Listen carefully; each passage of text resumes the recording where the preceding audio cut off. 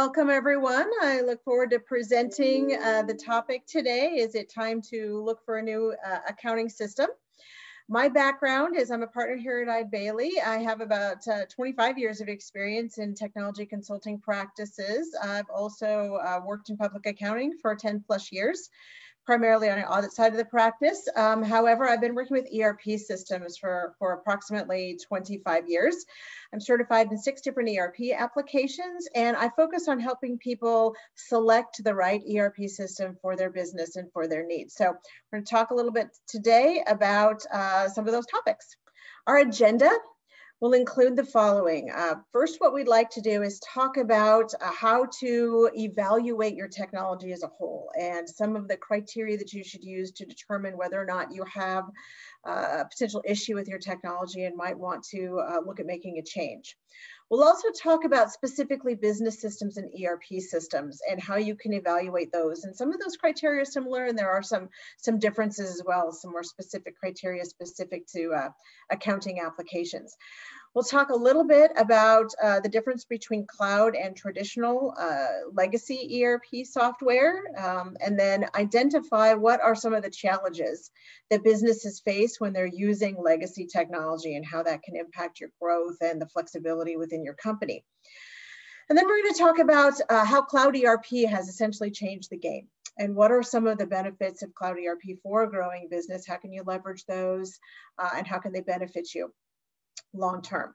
And then also, once you've determined that it's the right time to look for a new ERP system, what are some of the criteria you should use when you're evaluating those at a high level? And so we'll talk a little bit about what that evaluation process looks like and some of the specific things that you should be thinking about as you're going into those evaluations. To get started here, let's talk about technology as a whole. So what should we be considering when we are evaluating our technology solutions? And this could be a number of different products or infrastructure elements or iPaaS solutions that are in your environment. You can apply these criteria to evaluating all of those types of systems. And the first one I want to talk about is reliability. Reliability is the concept of having a system that delivers accurate results. And I think we can all relate to some personal experiences of having a scenario where we may run one report out of a particular application, and then we run a similar report, perhaps let's say over sales, and they don't agree, right? And so we're struggling to understand what is real, what is accurate. So what we want to have when we're looking at any system is something that's reliable, that we can trust to make informed management decisions. The next criteria that I recommend you consider is integrity. And this really means, does the system typically function error-free? Right? Can we have confidence that we're going to be able to perform our daily tasks in the application, or are we constantly addressing bugs or challenges or data integrity issues that are causing us to have to either restore from backup or correct data at the table level within the application? So integrity is an important criteria of any application that you're running. Probably the one that causes the most people to come to us, though, is honestly performance. And as your business grows, as your volume of transactions increases, as the amount of data that you're storing increases, you may find that you're having performance issues either inside of your application or in your infrastructure in general. So this can mean, does the system respond in acceptable time within the user interface? So as you are trying to navigate the application, enter data, save data, is there a time lag when it's presenting screens, when it's generating reports? Reporting will often be the first place that you see performance issues, because if you have a large volume of data and the system is not optimized for that, it really can have difficult rendering that data on screen on a timely basis. Also, you may have scheduled events that are running behind the scenes. Perhaps there's no user interaction with them, but we're importing large volumes of data, or we're processing transactions in batch. Think of like your MRP runs, things like that if you're a manufacturing company. If those are taking an extraordinary amount of time, that can be indicative of a system problem. Availability is another criteria that you might look at as you're evaluating your technology systems. First of all, is the system accessible when needed? What does the uptime look like? How much of your time and energy is spent just making sure the system is available to users when they want to use it. Availability can also extend to the concept of being able to access it from multiple locations, especially now as we're going into this or living through this COVID experience. How easy is it to get to your systems from remote locations and or mobile devices? And then finally, I think you want to think about flexibility, and this can also apply to scalability. So how adaptable is the system to new changes in your business operating environment? What kind of hoops do you have to jump through just to make sure that it is available and accessible to users outside of your local network environment? How extensible is the product? How easy is it to add additional modules to it? Is there a healthy community of ISV solutions around it? And ISV stands for Independent Software Vendor. So anytime you see an acronym here, I will try to define that acronym just for anybody who's not familiar with terminology. So these are all things that you can look at for a system as a whole. So when we're talking specifically about accounting applications, there are some additional criteria you might want to consider, and there's some similarities between what we learned about in general technology and what we're going to talk about with specifically accounting or business systems. But I do want to go through these in a little bit of detail for you. So the first thing I think to think about when you're looking at a specific application is, what does the publisher's support of that application look like? And you might not really have visibility into how much investment your publisher is putting into the specific business application, but you can ask questions around that. And it's good to understand how many developers are devoted to that product line. Your vendor may be willing to share that information with you. You can also get some indications of this just from looking at what level of new features and functionality are being released and what's the frequency of those releases. If you're noticing over time that the frequency and the content of those releases is declining, then I think you can get a pretty good sense that perhaps your publisher is not investing as heavily in that solution. And that should be a red flag for you about the long-term viability of your product. You want to make sure that you are on a supported application because business continuity it's critical to have an application that you can recover if there are any critical errors in that application. And so being on a supported version is really important for business continuity planning. So keep those things in mind. How is your publisher investing in the product? I think the other thing to think about is your customer experience. So how are you able to interact with your customer on this platform? If you have disjointed customer experiences, perhaps we're not delivering the kind of on-time results we'd like to, perhaps we're not being able to respond and address customer concerns and have visibility to that information the way that we need to. All of those things can cause challenges with those long-term customer relationships, which can be can adversely impact your business. So it's important to think about how your tools allow you or prevent you from interacting with your customers. We talked a little bit about accessibility in our last discussion. Just a remote experience that's challenging for our users can be an issue, especially in this particular pandemic that we are experiencing right now. I think as we're all moving to more of a mobile workforce, it's important for us to have tools that allow us to do that well. And typical legacy ERP applications have challenges there because they require third-party solutions to maintain security. They can have performance issues around those remote experiences. So those might be some key reasons to consider another accounting application. Probably though, two of the biggest challenges that we hear, one is manual processes and the other is reporting. We're going to talk about that in a minute. So if we are trying to address business process with human resources, right? If we have repetitive things that happen in our business on a daily basis and we can't automate those using our applications and we're having to plug holes with people, then that stifles our growth. So as we are trying to expand, as we bring in more customers, as we're trying to process more transactions, the only way to solve that in some of these legacy ERP systems is to add more people because the flexibility is not there to personalize the application, right? To support some of that automation. So think about what kind of business processes you are performing outside of the application in Excel or in homegrown Access databases. These things all stifle growth because they are manual processes that require human intervention. We also find that a lot of folks that are on legacy ERP platforms are challenged because they spend a lot of their investment just maintaining the existing application, making sure that they're not having availability issues, reliability issues, performance issues, and addressing those and making sure that their infrastructure is current to support the platform, making sure the platform is up and available to users at all times, as opposed to improving business processes, defining new ways to do things, connecting better with customers and vendors. Those are innovative solutions, and typical legacy ERP applications might not be able to support them. And finally, we so frequently hear, we're putting data into the system, but we're having difficulty getting that data out.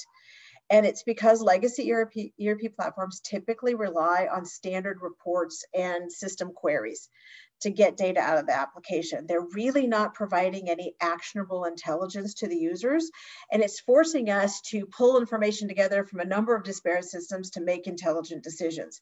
So the more real time we can gain access to those dashboards and things like predictive analytics, the better we can make decisions about our business. So these are all things I think to think about when you're looking at an individual system and whether or not it's time to make a change. Now, there's a lot of misconceptions about what cloud really means. And I should probably call them misconceptions. They're just different definitions of cloud, and they're well-established definitions of cloud. One of which is folks that feel cloud means I just have my ERP application or my system applications housed outside of my four walls on someone else's server. And that's commonly called a private cloud. It is definitely one flavor of cloud. But what we typically find is there are other definitions of cloud that we're going to talk about in a little bit to explain really what some of those differentiators are. Now, with traditional on-premise software, what we typically find is it is roughly 5 times more expensive per license to maintain than a cloud ERP application is. Now, what you'll also find is the cost structure is different between these applications. So it can be difficult to understand your total cost of ownership of an on-premise ERP application, because oftentimes we're not taking into account all of the costs that are involved in maintaining those solutions. But in general, statistics have found that it's about 5 times more expensive per license just to maintain a legacy on-premise application. In addition to that, over 66% of the people that are using those types of applications find themselves version locked. And that's because customization was traditionally more difficult in these platforms. And it involved modifications sometimes to the core code base of the application. And then when you attempted to upgrade, it created problems with the application's integrity. So what happened is those customers had a functioning system and they just chose not to upgrade it as new features and functionality became available. And therefore they couldn't really grow and expand with that solution. And we find that to be the case many times with applications that they do have some level of customization toolkit, but that customization toolkit essentially involves modifying the underlying database structure of the basic application or modifying the code base of the solution. We also find that it drains innovation. So typically an on-premise environment, 91% or 90% of the company's IT budget is related just to maintenance of the solution as opposed to building new functionality on top of the platform and helping to grow the business. And finally, these legacy ERP applications were designed for a specific purpose. You can think of them as kind of point solutions. And therefore, if you were trying to solve an overall business problem, for example, have CRM and ERP and HR and e-commerce all combined in the same platform, it wasn't available to you under these solutions. They were very much designed for a specific purpose, and you had more of a best of breed model, which created somewhat of an integration nightmare. You had to find some way to tie these solutions together, or what happened is you ultimately have the situation where you have unreliable data. You can run something out of your CRM system, but the sales in CRM don't match the sales in accounting, right? Because we have 2 different versions of the truth. Some of the On-premise software costs that you might want to consider as you're looking at your total cost of ownership could include the initial software purchase, which is typically a one-time fee. Usually on an ongoing basis, they'll have some type of an annual maintenance fee to that. Some of these vendors have gone to more of a subscription license. So you are paying a yearly fee, but it looks more like a maintenance fee as opposed to the full purchase of the software on an annual basis. There's an implementation cost initially with the application, and then you as a user, sometimes even if you host this application on someone else's server, are responsible for fixes, upgrades, and for maintaining any version control within the application. You're responsible for managing your downtime and making sure that you're addressing any issues that would cause availability problems within your environment. You're doing all of your own performance tuning. You're handling all of your own customizations, integrations, or leveraging a third party to do that. You're also typically responsible for backups and disaster recovery. And then you have to maintain all the infrastructure that's required to support these applications, which are typically very dependent on a specific technology, right? You may have a SQL-based system where you have to have a Microsoft stack installed. Many of them require specific versions of Windows and have a footprint on the workstation. So there are a lot of these costs that you might not think are specifically related to your software, but really do play into that overall total cost of ownership. Now, when we talked about the definition of cloud, we talked about, is it just something that's hosted on another server? What does cloud really mean? And there are a lot of different definitions of this. What we like to say is modern cloud ERP, one of the benefits of that is providing economies of scale. And you can get some level of economies of scale just by outsourcing the infrastructure component of your technology solution. So I'm going to take my application, I'm going to host it in another environment, and those folks are going to be responsible for maintaining the hardware, for making sure my system is backed up and I have disaster recovery plans in place. Okay, so I'm going to outsource a little bit of that functionality. But the reality is that ERP vendors cannot provide you true economies of scale without being something called multi-tenant. Okay, and multi-tenancy is not just about housing your data in someone else's infrastructure. It is about sharing the entire code base of the application with a group of tenants within that platform. So not only are we having a shared server and a shared database, but we have a shared underlying code base. And what that lets us do from an economies of scale perspective is now the publisher of that application, who is also hosting it for you, can upgrade all users simultaneously. Right? And so that's how they provide economies of scale, because they don't have to upgrade each individual user, and you're not responsible for your own upgrades anymore. So that's one concept of multi-tenancy. It also allows you to have growth without additional investment. So if I increase my users, I don't have to go out and buy a new server to support that additional volume, or increase my licensing with Microsoft to do that, for example. I can simply procure additional users from my software vendor, and they will take care of all of the underlying hardware and application requirements. What that lets me do is take all of the burden of maintaining that infrastructure and that code base off of my IT department. And I can essentially outsource that to the publisher, whose primary role is publishing world-class software, and I can focus on innovation and growth. Right? And what I need to do to manage my business. So there's a lot of other unique criteria associated with modern cloud ERP, but one of the things related to multi-tenancy is the concept of being versionless. So we talked about legacy ERP causing people to be version locked. Modern cloud ERP is versionless, because you are always on the current version of the software. What that means is you can take advantage, right, of any of the new features and functionality immediately that's being offered by that software vendor. And all of that is delivered to you from the publisher, generally with less than 20 minutes of downtime on a semi-annual basis. Okay? And you don't have to do anything or hire anyone or maintain any salaries to accomplish that. So it is a huge benefit of a multi-tenant environment and a modern cloud ERP system.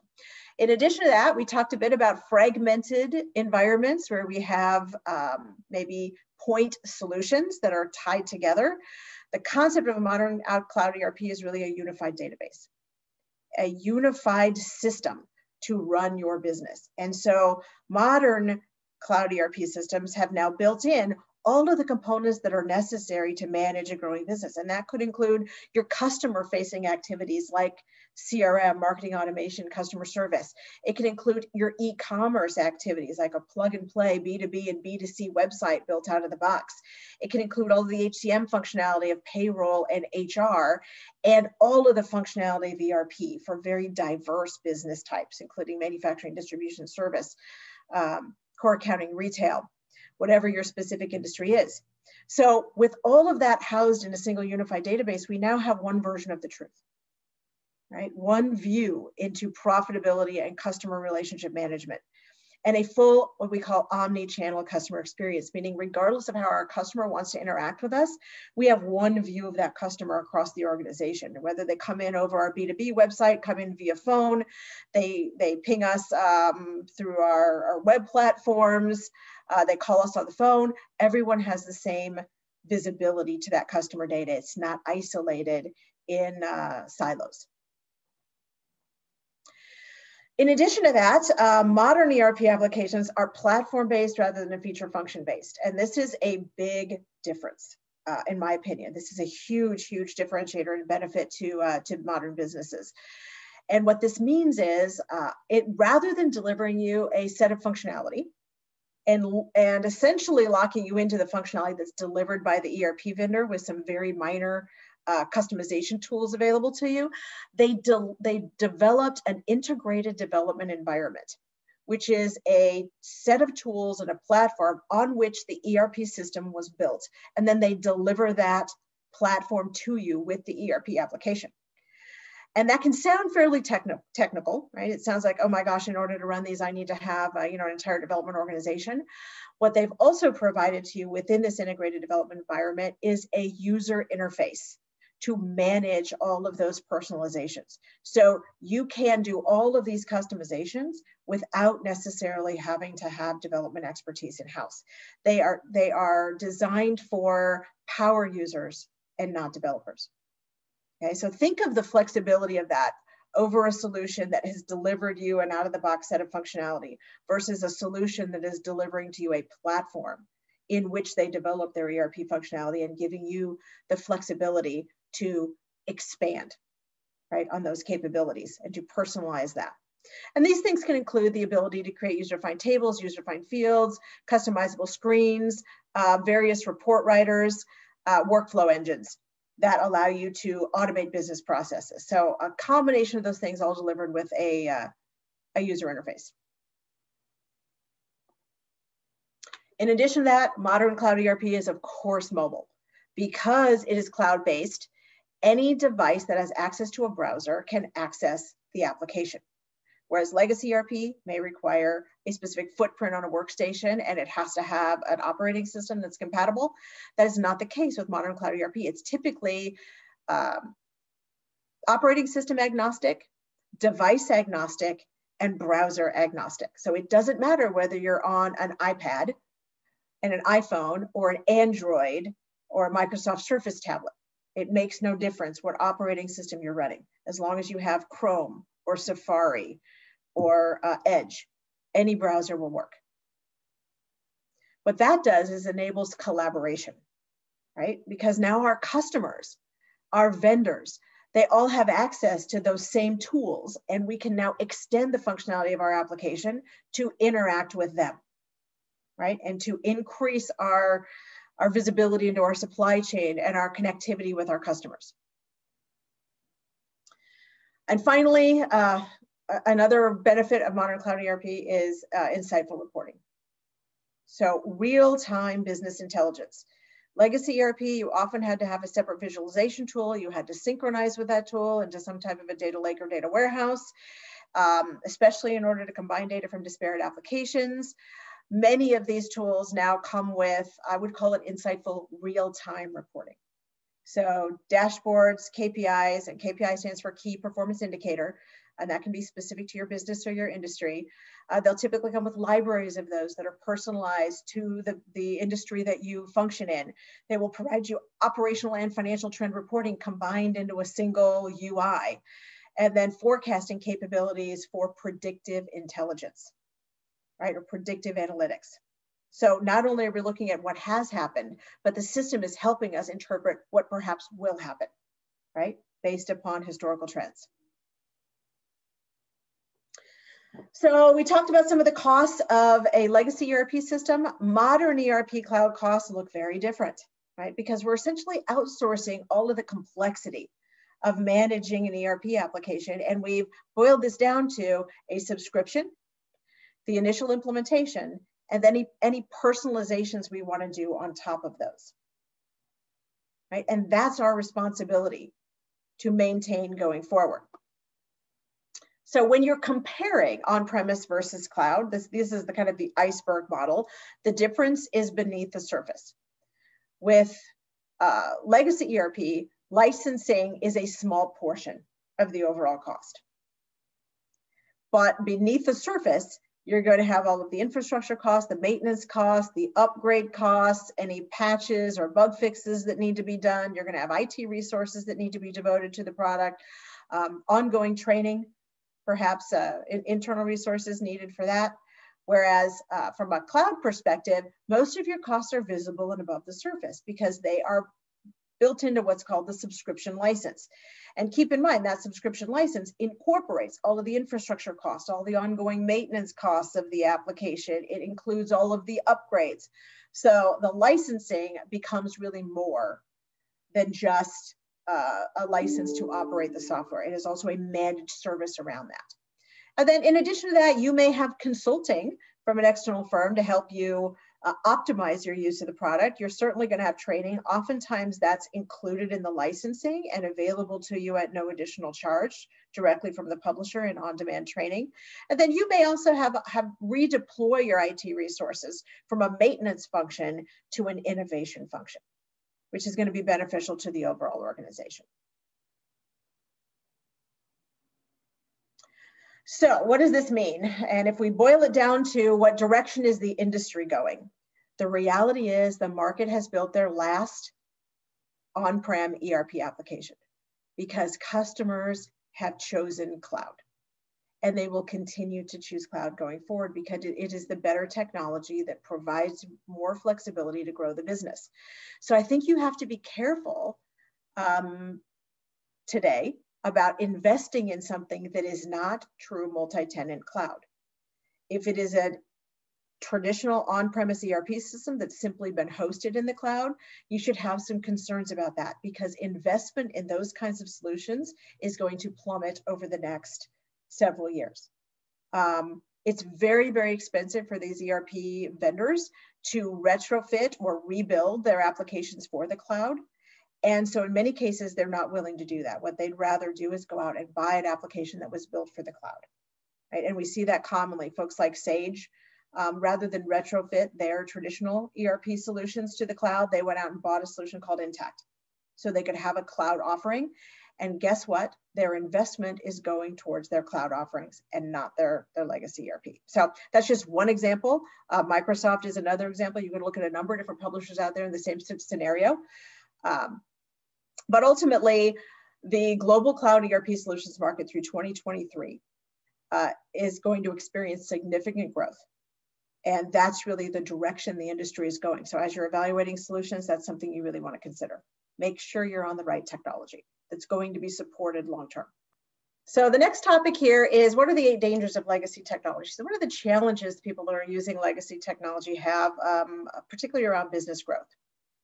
And we talked about some of these before. So the first one here is draining innovation for your IT budget. So we're spending the money, right? We have resources there committed to maintaining these products, but we're not investing in growing the business. We're investing in maintaining the status quo. And that's a real challenge for legacy ERP applications. They are expensive to maintain. An example here is a customer that was spending 3% of their revenue just maintaining SAP. Moving to a cloud ERP application reduced that cost to 0.1% of their revenue. Another issue here is that sometimes changes that drive our business are coming from outside of our 4 walls of our organization. This could be competitive pressures, right? It could be, in this case, business regulations. right? It could be expansion into new geographies, requiring compliance with other accounting regulations and rules and specific reporting requirements around that. So when we have that scenario, point solutions that were designed for generally a specific geography can struggle to keep up with these kinds of regulatory and legislative changes that are required. A good example is ASC 606, which is the revenue recognition rules that went into place for various businesses in the last few years. ASC 842 is another good example.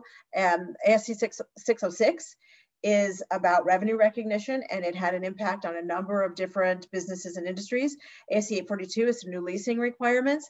And legacy ERP applications who are not investing in their solutions have trouble developing the functionality that supports these new requirements, right? They also have trouble developing the functionality to support additional geographies, as we might want to expand into, let's say, Canada or Europe, and now we're subject to IFRS, or now we're subject to other regulatory issues that need to be addressed. We're not going to have that flexibility, right, with a legacy-based accounting system.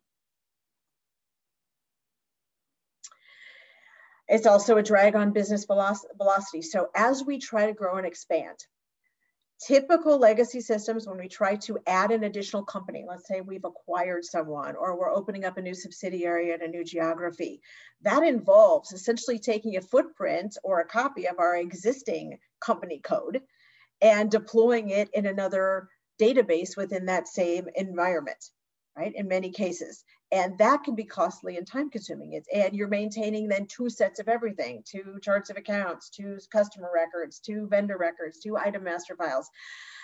So it can be difficult to deploy in those environments. In a modern cloud ERP, you may find that based upon the subsidiary structure and the architecture of the underlying solution, you can spin up a new subsidiary in under a half an hour and have it completely set up and ready to function.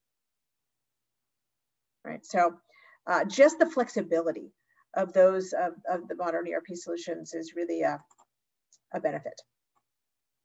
Mobile, we've spent a lot of time talking about mobile in this presentation, but an example of traditional architecture might involve, you know, a database interacting with an application layer and then a third-party VPN solution to allow you to connect to those databases externally and from mobile devices, typically requiring a lot of IT resources and third-party solutions to support that. Whereas a true cloud solution, your data anywhere, anytime, any device, any browser, completely out of the box. Centralized legacy ERP can hamper a decentralized business. So when we have people that need to collaborate from a number of different locations, right, globally or within the US, just having a legacy ERP application that has performance issues and connectivity issues is challenging, right? And it doesn't allow for the kind of collaboration that we might need with our employees and other folks within our organization. And it typically fails to satisfy the appetite for real-time data. Again, rather than having a dashboard-driven environment, we have a scenario where we have to print reports to get data out of the application, or we have to design queries and extract them to Excel and manipulate that data in Excel to present that in a format that's meaningful for our users. Modern ERP applications offer those tools out of the box, and they let you design your own pivot tables, charts, trend graphs, KPIs, comparative analysis tools, reminders, workflows, all of those things that you need to really have actionable intelligence about your business are built out of the box. Legacy ERP typically walls your business off from your suppliers and your customers, because it's not an open platform that those folks can interact with tools that exist in their environment. We talked about this, but most ERP systems, modern cloud ERP systems will have portals that are, of course, web-based and that allow our vendors to interact directly with us on purchasing, our customers to interact directly with us on support issues, open invoices, pay bills online, reprint invoices from history, review their statements, place orders, enter quotes, ask questions. All of these things can be done without an e-commerce presence and just directly with the customer through a portal. So it allows you to extend the application within your enterprise and beyond. Now, this doesn't just apply to customers and vendors, but it can also apply to employees, right? Allowing them to collaborate and interact with the application in a self-service model from a payroll perspective, again, is a limitation of a legacy ERP application. All right, so what are some of the benefits of cloud software for a growing business? We've talked briefly about this, but I really want to stress the differentiator that modern ERP systems are built as unified platforms. They are not built as point solutions, and although they still support, right, integration with external environments, they often offer SOAP and REST-based APIs so you can connect to any other systems that you may choose to. They really are designed to holistically support the business. And so you'll see everything from B2B and B2C e-commerce platforms available plug and play within the ERP environment. You will see a full CRM solution. So you can typically handle things like Salesforce automation, customer service, and marketing automation off of a single customer prospect or lead record. They will handle all of the traditional ERP functionality from core accounting to distribution, to manufacturing, to service, to retail, to software. And they will incorporate an HCM functionality, which is human capital management, and that typically includes both payroll and HR, should you choose to bring those in-house, all centralized in a single database within a single user interface. So you have one version of the truth.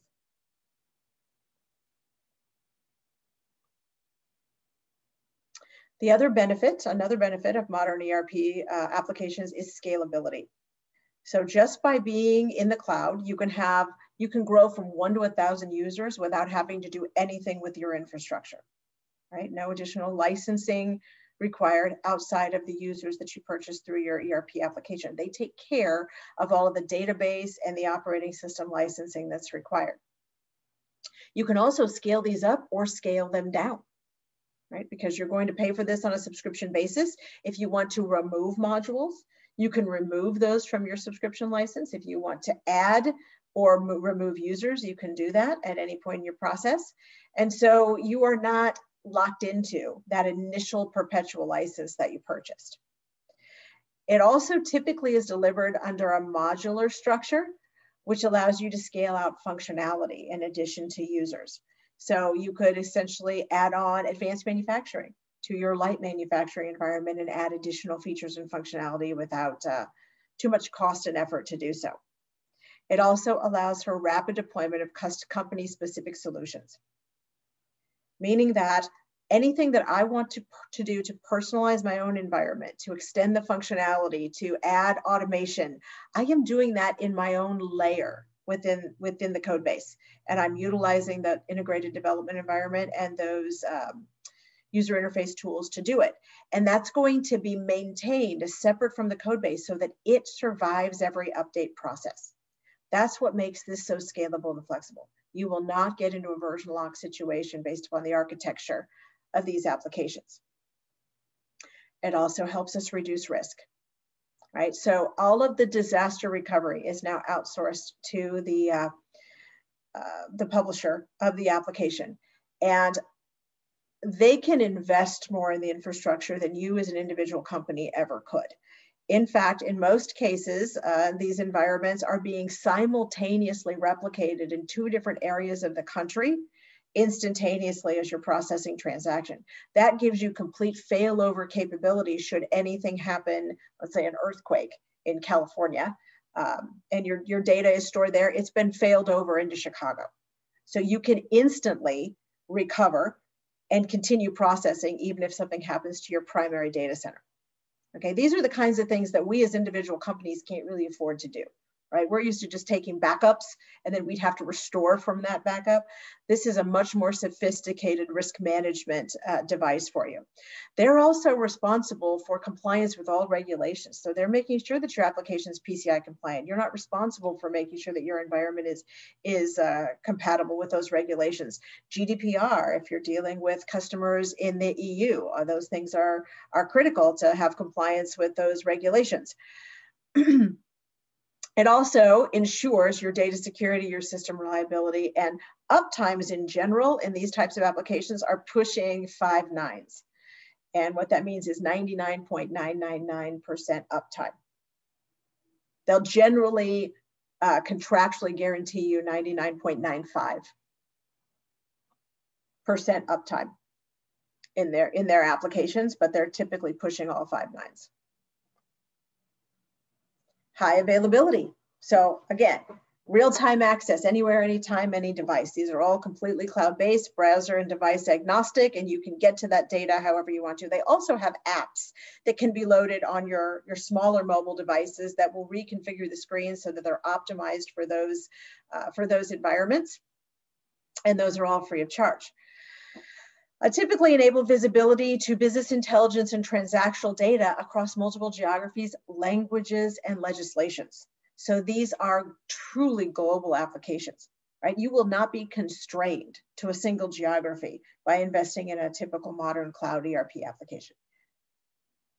They're not dependent on hardware specifications, right? There's never what they call a footprint on the workstation, meaning you don't have to install anything because all we need is a browser. Right? And your performance is only dependent on the speed of your internet connection.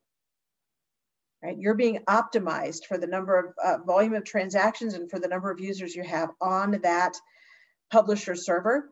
And all you have to ensure is that you have an adequate internet connection. So, final topic here is how to identify and evaluate the right technology for your needs. So if you've decided it's time to look, what are some of the criteria you should consider as you're evaluating these applications? I like to call these the 5 Ps, and we're going to go through 5 different criteria that you should consider and kind of the relative importance of each one. The first P is price. Price is always relevant. Everyone has a budget. There's not one size fits all necessarily in this the ERP space. You should understand how the pricing is structured. Is it per module, per user, some combination thereof? Is it a subscription-based product or an ownership model? Are there any upgrade fees involved? Modern ERP, there typically won't be. Are there any hidden costs that you're not aware of? Like, for example, what about training? Is training included, or I need to pay extra for access to your training tool? What's the total cost of ownership over a 5-year lifespan of the application? And what are the tangible ways that I can calculate the return on investment for this solution? So these are all things to think about. But what I would tell you is price is probably the least important component of this equation, because as long as you are looking at products that are in the same class, right? Products that typically compete against each other, this price is fairly negotiable with your vendor. So this is something that we help customers with all the time, is negotiating with these software vendors to get the best possible price.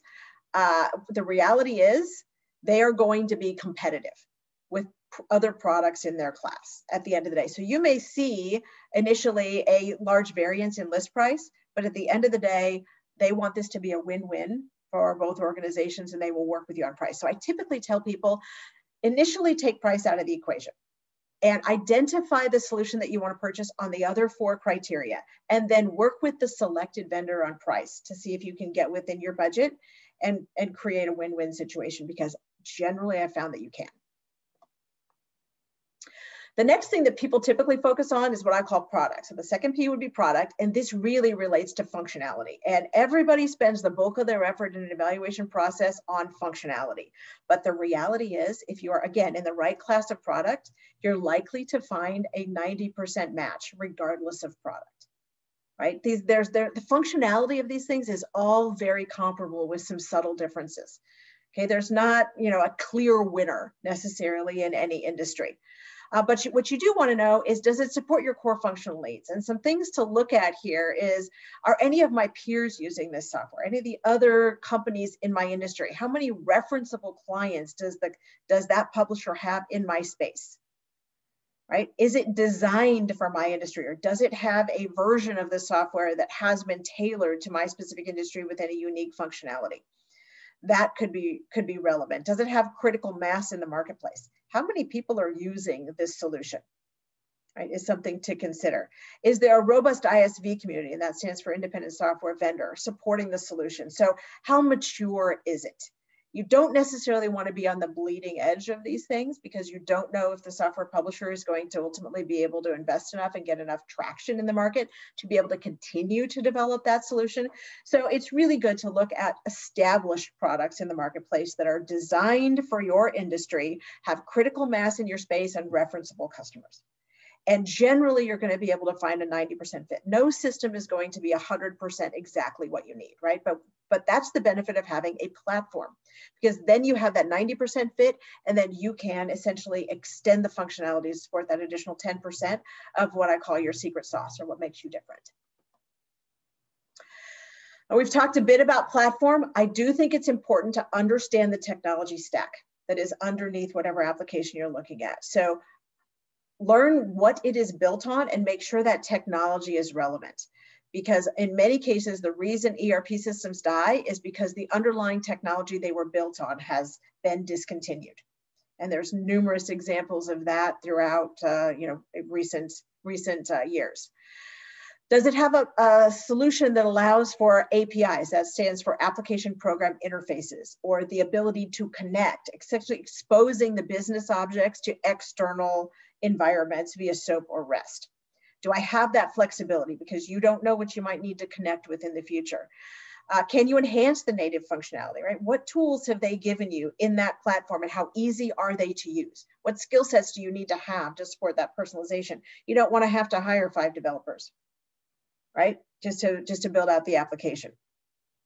How reliable is it? Do they have uptime guarantees?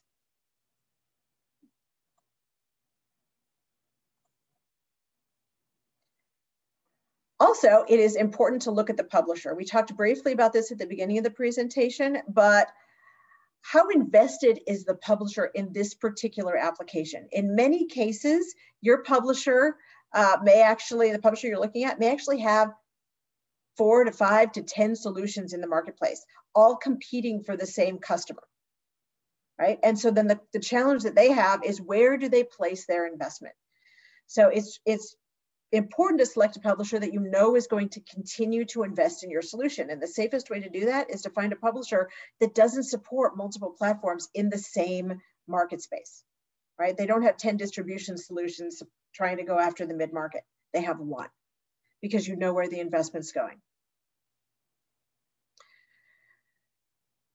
What levels of growth is this publisher experiencing for this product? How many new licenses are they selling on a quarterly, semi-annual, and annual basis? Right, that's important to understand. Do they have competing products? What resources from the publisher are available to me? And this could involve, am I going to get a customer relationship resource that's going to work with me on upgrades or optimizations that I want? Am I going to get training, access to training? What are the tools that they're going to enable me with? What kind of support is included direct from the publisher? Those are all questions to ask to determine whether or not the publisher is right for your business. I also like to find out how many developers are currently devoted to this application, because that will tell you a lot about the continued investment in the product. But I think the most important thing to consider is, who's the partner that I'm going to use to implement this? Because ultimately, this is a long-term relationship with whatever partner you choose. And you want to make sure that someone that you're compatible with, that you have comfort in their methodology, that you feel can help you, that understands your industry, right? And can continue to support your growth. So ask your partner if they have vertical specific knowledge in your industry. Do they have referenceable clients that you can talk to that are similar to you? Do they have a proven implementation methodology to set you up for success? And many, many folks will tell you they have a proven methodology. What I would ask for is some relevant examples. For example, you may want to see the artifacts that they use in that implementation methodology. If they are well established and do have a proven methodology, they will be able to share with you sample project plans and risk management plans and training plans and test scripts that are available and data conversion templates and all the tools that you'll need to really be successful. They'll also oftentimes provide you portals to be able to access and collaborate on your implementation plan as you're going through the process. So then what resources do they have to provide you after the implementation? How are you going to continue that relationship? Be sure you talk about those tools as well. And then it's always good if they can provide biographies of their resources with relevant experience in your industry. So all those are things that should be evaluated as you are considering a new ERP application. Okay, I think that is the tail end of our presentation. So I would take some questions now. Okay, so it says, did I miss something? What is publisher?